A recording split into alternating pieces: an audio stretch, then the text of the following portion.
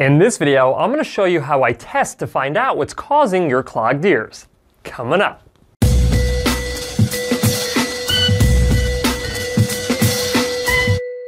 This video is sponsored by Natus, formerly Otometrics, the preferred diagnostic equipment supplier of Dr. Cliff AUD.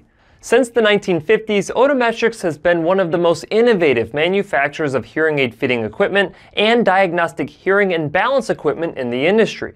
When it comes to testing and treating my patients, I only want to work with the best. This is why I use Natus in my clinic. Some of the most popular videos that I have on my YouTube channel are the ones where people are trying to figure out how to clear their clogged ears. But every time that someone reaches out to me asking me why their ears are clogged, I have to tell all of them the exact same thing, which is I have no idea unless I can do a proper evaluation. So I'm going to review 3 common conditions other than earwax that can cause the sensation of your ears being clogged, and show you how I use my Madsen Zodiac tympanometer to figure out exactly which one that you have. The first step that always needs to take place when your ears feel clogged is otoscopy. This is where your hearing care professional will actually look inside of your ears to see if there's an actual obstruction blocking sound. If you're lucky, your hearing care professional will also have a video otoscope like the Oracle Otocam 300 so you can see what's actually inside of your ear canals as well. Now, if there's nothing obvious blocking your ear canal like earwax or a foreign object, then it's time to break out the Madsen Zodiac tympanometer so we can perform tympanometry to see exactly what else could be causing the sensation of your clogged ears.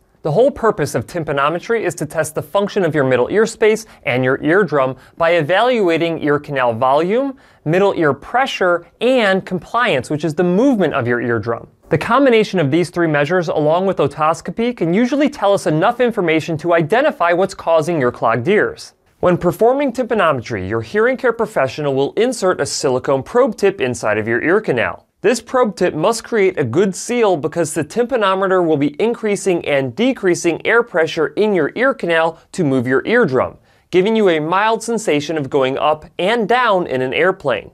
At the same time, the probe tip will be emitting a 226 Hz tone into your ear canal and measuring the reflection of that tone off of your eardrum. Alright, let's go ahead and take a look at the measurements from a normal ear. First, let me show you the ear canal volume, which is typically abbreviated ECV. This is the amount of actual space between the opening of your ear canal and your eardrum. A normal adult ear canal volume is typically between 0.6 to 1.5 cubic centimeters. You can see that the volume of this ear canal is 1.3 cubic centimeters, which is within the normal range. Next, let's talk about the eardrum static compliance.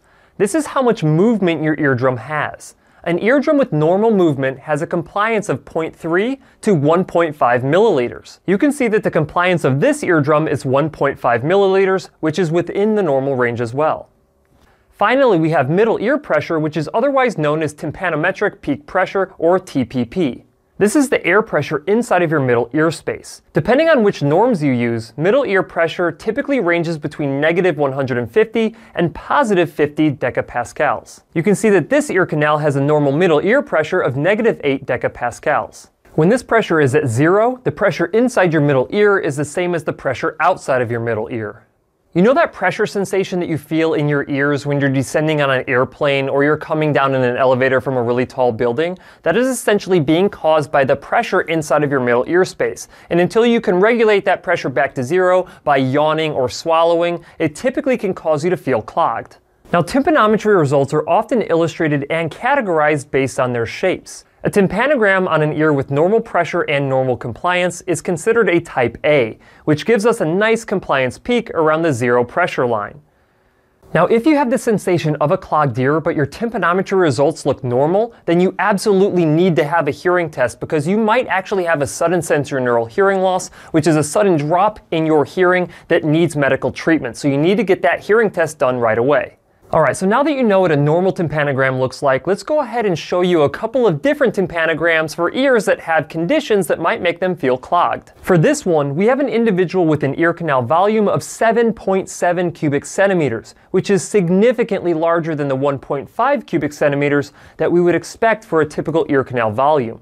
We also don't have a recorded static compliance of the eardrum or a recorded pressure reading. This individual has a type B tympanogram, which is illustrated by a flat line. This reading suggests that this individual actually has a hole in their eardrum.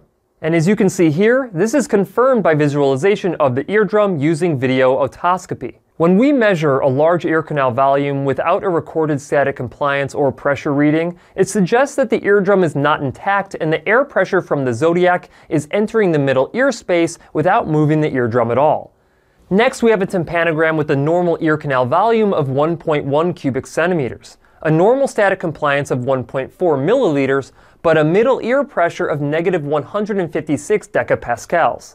This individual has what we call a type C tympanogram, which is illustrated by a defined peak, but with a tympanometric peak pressure below the normative range of negative 150 decapascals. This is a case of Eustachian tube dysfunction, which is when the Eustachian tube that connects your middle ear to your throat does not function properly, causing a negative middle ear pressure where it pulls on your eardrum. Again, giving you the perception that your ear is clogged. And last but not least, we have the results of an individual with an ear canal volume of 1.2 cubic centimeters, which is within the normal range, but again, no static compliance reading or pressure reading. They also have a flat type B tympanogram. However, we know it isn't a perforation because the ear canal volume would be much larger. In this case, it's either fluid behind the eardrum restricting eardrum movement, or something even more serious like a cholesteatoma, which is a benign growth of skin cells like a cyst behind the eardrum. Visualization of this ear canal suggests that it's actually a cholesteatoma, which was eventually confirmed by a physician. Alright, there you go. As you can see, having a clogged ear isn't always what it seems. So the next time that you have a clogged ear that you are not able to get rid of, you need to make sure that you contact an audiologist so you can get your ears checked right away. Because without performing tympanometry and possibly a comprehensive auditory evaluation, you could be suffering from a serious medical condition that requires medical treatment. That's it for this video. If you have any questions, leave them in the comment section below. If you liked the video, please share it. And if you want to see other videos just like this one, go ahead and hit that subscribe button. Also, feel free to check out my website, drcliffaud.com.